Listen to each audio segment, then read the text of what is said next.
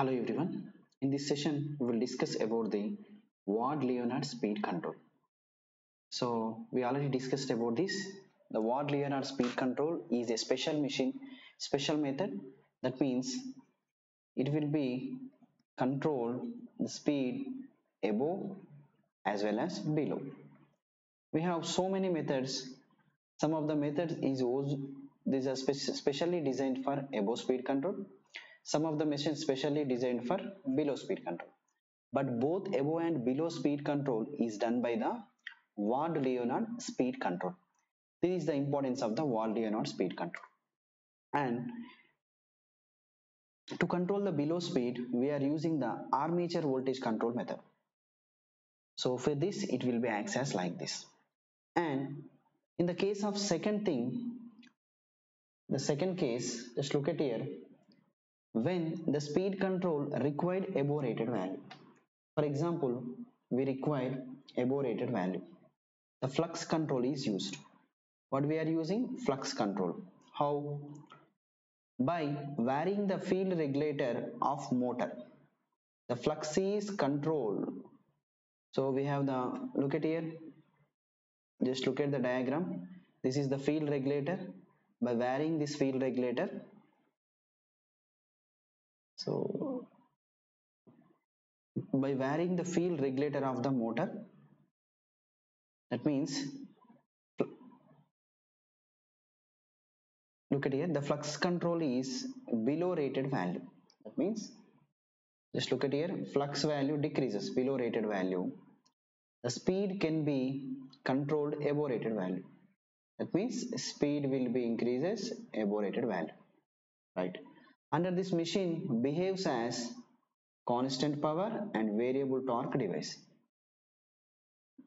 So look at here, this is generally above rated value condition. That means it is a rated speed. If the speed is more than this rated value, this will be the torque that will be constant, and this will be the power. Power will be decreases. Torque will be constant, power will be like this. This is the power comma torque.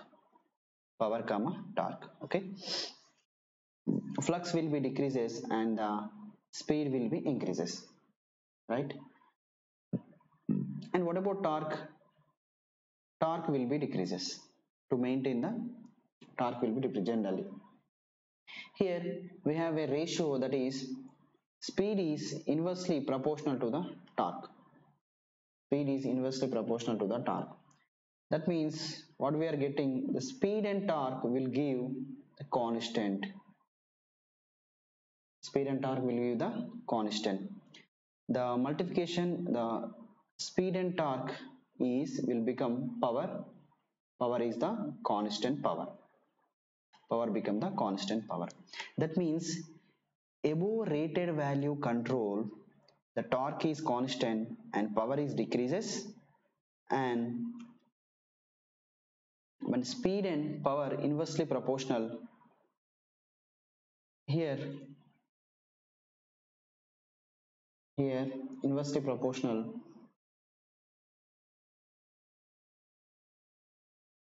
constant power and variable torque device, which is the reverse thing. This is the power is constant and torque is variable. So power is constant, torque is variable, right? So up to rated value, power will be varies, and whenever it reaches to rated, the power will constant. Up to this, torque will be constant, and below this, torque value will be rated value. Okay, right. And this is the diagram, this is the graph. We can understand the characteristics. Next, here, so by using this method, we are doing both below rated value and above rated value. So for example, we have 1000 rpm rated speed. 1000 rpm rated speed. By armature voltage control, we can control like this, 1:10. That means it is used for below rated value. That means we can use 1:10 ratio. That means 100 rpm to 100 rpm to we can control the 1000 rpm. 100 rpm to 1000 rpm. What about the field control? In case of field control, the speed will be 1:4. That means it will be like this: 1000 rpm to 4000 rpm control is done. So by field control, the speed will be 4 times increases, and the armature control speed will be 1 by time decreases. That's why it is below rated condition. That's why it is the above rated condition. Clear? So if we are using these both methods, the speed control is done 100 rpm to 4000 rpm. The rated speed is, if you take the rated speed is 1000 rpm, the speed can be varied from 100 rpm to 4000 rpm, like this. So this wide range of speed control is done. This is generally wide range of speed control is possible by this method. Okay, right. So that's why what Leonard speed control method is the very important thing. The reason is it will be controlled for both below rated and above rated values. Next, advantages. Just look at the advantages. By using this method, wide range of speed control is in both the directions. So look at this statement. It is 100 rpm to 4000 rpm. So wide range of speed control is possible. And second, high efficiency. Efficiency is high. Good efficiency, and efficiency is high. Very high. Next, third important point. It is simplicity. That means no complicated devices are available.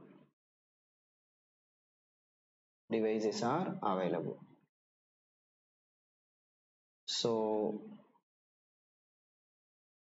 that's why it is very simple device, no problem with the device. Next, disadvantages. So disadvantage, so we have so much device disadvantages. That is, it is high initial cost. Initial cost is more. The reason is because two more machines of equal rating is required. So just look at here. This is the big disadvantage of this method. Look at the diagram. So we are controlling the speed of this motor. But to control the speed, we are using a generator again, and to maintain this generator, we are using again induction motor. So it is two extra machines, two extra motors are required.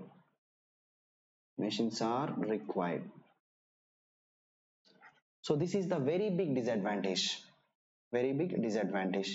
That's why the speed control has some important thing, some important parameter. Okay, this is only the big disadvantages for this method, right? Next, so we can give some important parameters, some important relation by this method. That is, you know that we already discussed about these points, but we are extending how the speed and torque will be changes by varying the flux. We have to discuss here. Here the speed is there, and at this point we have the rated speed is available, and it is for below rated speed, rated below, and it is for above rated speed is available. And this is the point,